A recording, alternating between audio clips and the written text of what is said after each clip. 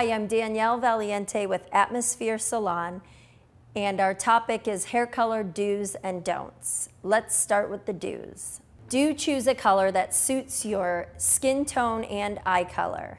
Use Color Protect shampoo and conditioners, and indulge in a deep conditioning treatment every so often to keep the health of the hair improved. And the final do is to go to a beauty school if you're on a budget. The price is drastically reduced, but it takes a little bit longer to have the color done, but it's done under the supervision of a licensed instructor.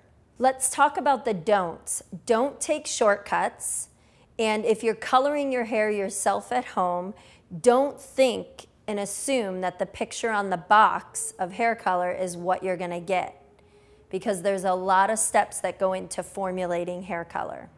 Don't color outside your lifestyle, and what I mean by that is if you have a job that requires you to look more conservative, choose colors that are a little bit more classic and professional looking. And the final don't is don't do it yourself if you can afford to go to a salon and have a professional do it for you. And those are the do's and don'ts of hair coloring. I'm Danielle Valiente with Atmosphere Salon.